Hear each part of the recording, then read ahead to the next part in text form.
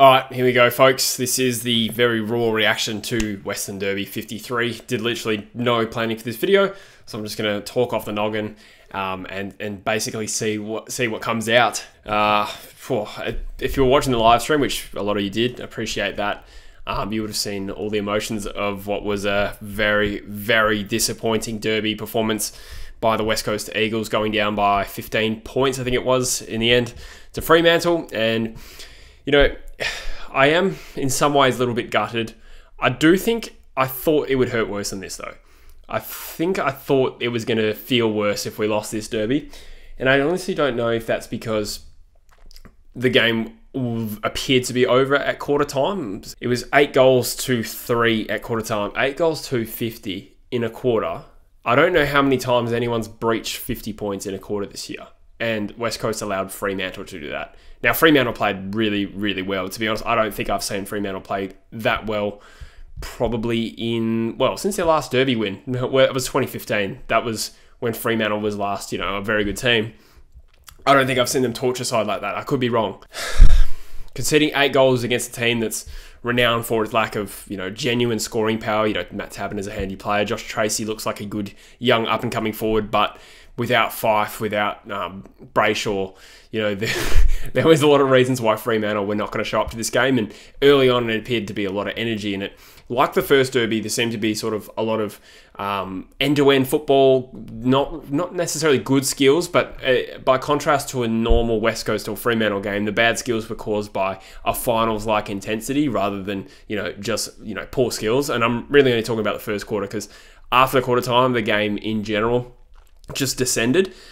Fremantle really took their foot off the pedal, but the Eagles didn't make up any ground in the second term, and at halftime the margin was still 5 goals. In the third term, we swamped them. I think at one point it was like 22 inside 50s to 5 for the quarter, but we only reduced the margin by 2 goals, rather, so still trailed by 18. And it was just a story of there were at times throughout the game where Fremantle were giving us the game on the platter. They were, and we couldn't capitalise. And at the end of the day, Fremantle deserved to win. They were the better team, I believe. Even though, if you look at the stats, we dominated inside 50s, but it was kind of a case of inside 50s were so poor and they were so good on the counter-attacks. I think back to that Travis Collier intercept in the middle of the ground, or not intercept, but gather in the centre of the ground and kick a goal. We didn't really look as threatening as that at any point throughout the game, and it just felt, the whole time that Fremantle were in control. I did have faith we'd come back a little bit, but ultimately just left our run too late. Well, maybe not the run too late, but more so that the margin simply got too big, for us to contain. And for a side that's with the list profile that the Eagles have got at the moment, with so many stars, and the injury list has been an issue at times this year, but we had a very strong 22 on the field. To look that meek, that's a real concern. Now that becomes 6 of our last 8 games we've lost by an average margin of around about the 40 mark, I think. And, with Brisbane next week, genuinely think that could be in excess of 70, 80 point win to Brisbane. I'm not even just saying that pessimistically. That could be a serious belting. When I say that Fremantle sort of were giving us the game on the platter, I think even their fans would admit that they really sort of stopped for a good quarter and a half there. And I'm not disrespecting the way they played, because ultimately they pretty much won the game in the second half of the first quarter and then put the cue in the rack. They could be forgiven when you look at the 22 that were listed out for either side. The Eagles was much more experienced. We would have had probably over half a dozen All-Australians playing in that team today. When you factor in that, Fremantle were rightfully probably considered underdogs with 2 of their better players out, and they were clearly the better side. I think comparing to, previous Derby losses, and it has been a while, but going back to that 2006 era, or even, in the early mid-2010s, when Fremantle started to come up, there was the sense of I would want to argue really vehemently around losing the Derby and be like, nah, we're actually pretty good, eh? We actually should be better than this. But I think I've just reached an acceptance that we are just in an absolute hole at the moment. There can't really be too much argument against the fact that the Eagles are in serious, serious trouble. Now, the issues have been well documented. I've been as hard on the Eagles as many in the media. I think they went pretty hard on the couch, but it was all justified. But I've also still maintained that on talent, we should be a top 6 club, and that's where we've been for the last 4 years. In fact, no, in the last 6 years we've we've finished in the top 6 or have won a final. So the premise that the Eagles have an extremely talented list, won the flag and then added guys like Tim Kelly and Nat Nui and Gaff sort of came back into that side after not playing in that grand final, including Shepherd. There's a very strong argument that the Eagles have one of the more talented lists in the comp. So why is it at the moment that they are currently probably second or third worst team in the comp on form? I did my power rankings a few weeks ago and I had us 9th, and that's just made me look a bit silly because we have more data on them now, and there is no case to be made, in my opinion, that on form that we're certainly not better than Hawthorn, probably on the Gold Coast and Adelaide level. Collingwood are in that mix as well, but they beat us by 45 points. So, I mean, how can you really rationalise that on current form we're better than them? And it's an awkward point in the season to realise this because obviously with our good start to the year where we were 6-3 with considerable injuries, way more injuries than now, the fact that we are one of the worst sides in the competition, genuinely, there cannot be disputed now. We are still probably not going to get a top 10 pick after the father-son academy picks. I don't know what our current pick is. It's probably around the 10 mark.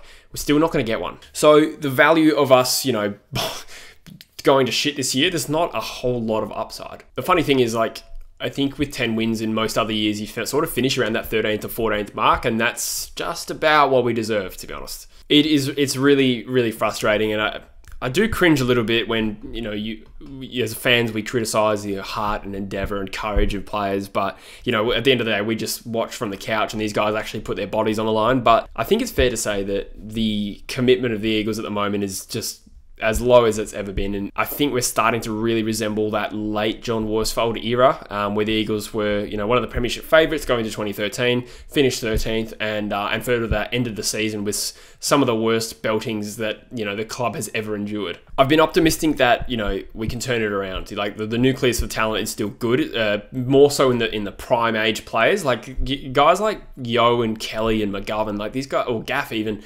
These guys aren't really close to retirement. Like, they're still in their prime. I mean, there might be at the back end of that prime, but I don't find it a compelling argument the Eagles are declining because of age. When you look at the two oldest on the list, Kennedy and Hearn, have probably been two of the better senior players we've had this year, which is just odd, especially when you have to consider, do we give Kennedy and Hearn more years on their contract? I'm kind of torn because they have been two of the better performing senior players for extended periods this year, in particular Hearn. But just getting back to that point, as optimistic as I have been for the future about how teams can be in contention, drop off, and then come back and still be in contention, there has been evidence of that in the past. But off the top of my head, don't recall too many teams that were this bad and came back into premiership contention. I think this is really, really concerning. I genuinely thought, with pride and ego on the line, the Eagles would snap out of it. The last 10 minutes against Melbourne showed what we could do. We would have got a bit of confidence back, and playing against a team we generally play well against, we were just,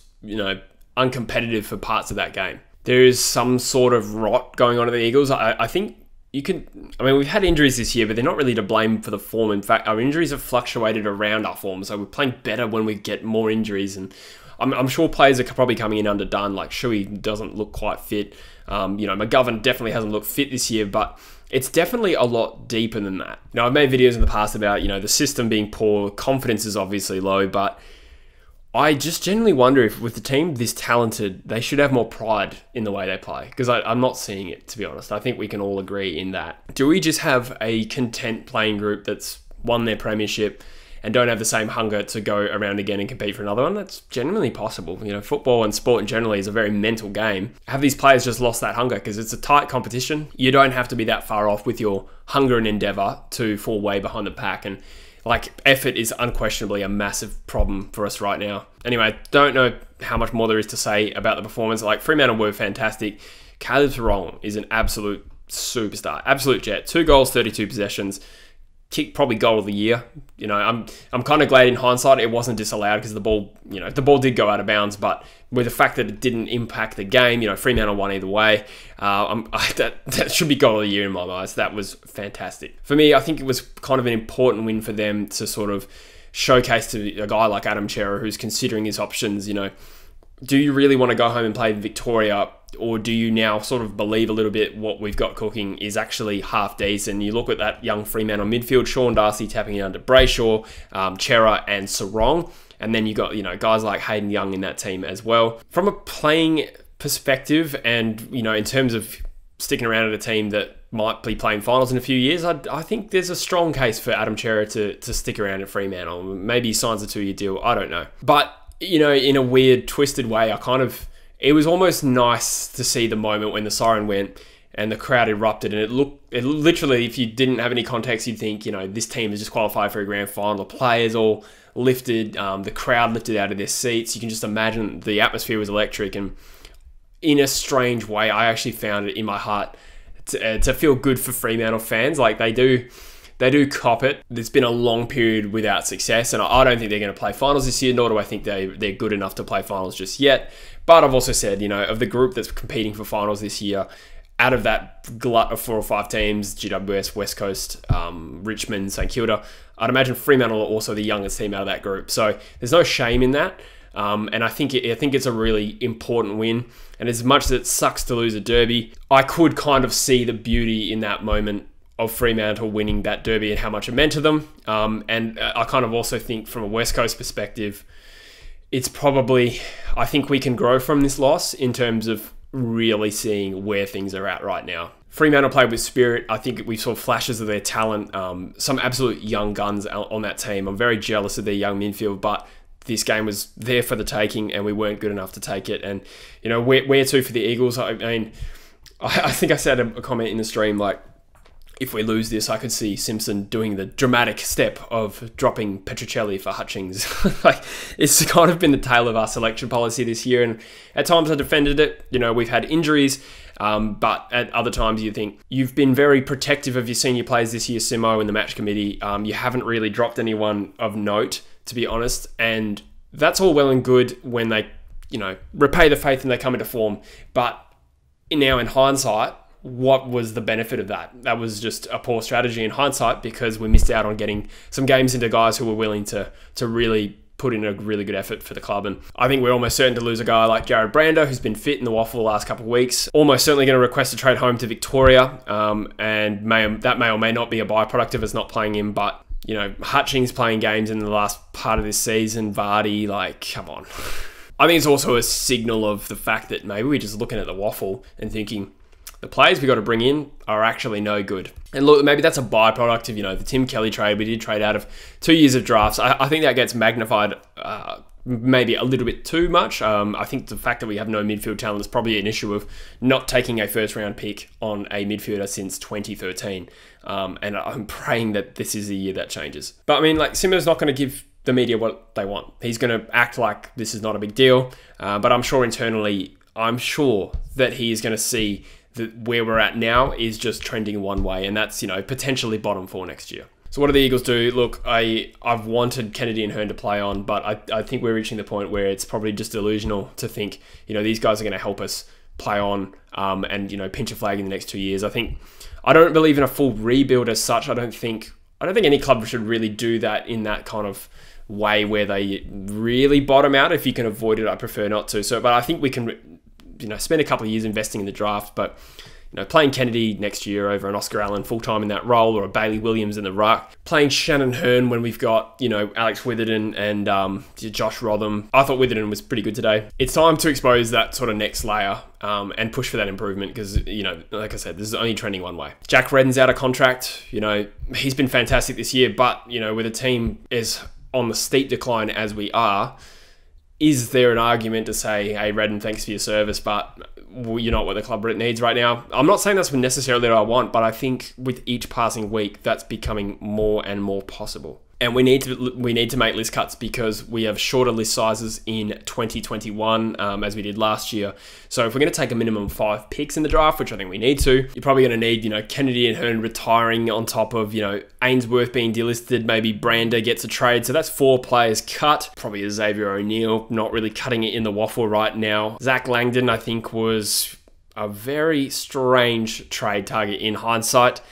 Clearly not quite up to the standard. But then some of these other guys that, natural listings, Archie, Hutchings, Venables has retired. These guys are already on the rookie list. So long story short, I think we're going to perhaps see an intriguing off-season where we don't know what sort of players will actually survive the cut in the same way, Lewis Jetta didn't survive last year. I think we could see a little bit more of that this year. But anyway, that is my response. That's my rant, my completely unscripted rant on the Eagles loss to Fremantle. It sucks, but to the credit of people, you know, Drew's actually been fairly good about it so far. He's gone easy on me, but then again, we do film the True Footy show tomorrow, so who knows exactly how that's going to turn out. And fair play to Freo. I think some people in the East are probably sleeping on them a little bit. Not quite a finals level opponent just yet, but some of their youth, I think they're underrated a little bit, as much as it pains me to say it. Yeah. That's it, guys. Let me know in the comments. I presume a lot of people who watch this will be Eagles fans. Tell me what you do in this off-season. Look, we can't sack Simo because, you know, people want that, I'm sure, but, you know, he has 2 or 3 years left on a contract. It's just not going to happen. The club will stick fat, and it's in our nature to not, you know, trade Jack Darling or trade McGovern. So I think that's all pretty outlandish. We will be conservative to some extent, but I wouldn't be surprised if we throw up something left field in a bid to get more talented youth into the list, because God knows we need it. But thanks, guys. Let me know what you think. If you're a Freo fan, enjoy the Derby win. We'll get you next year. Like the video if you haven't already, and please subscribe. Thanks, guys. See ya.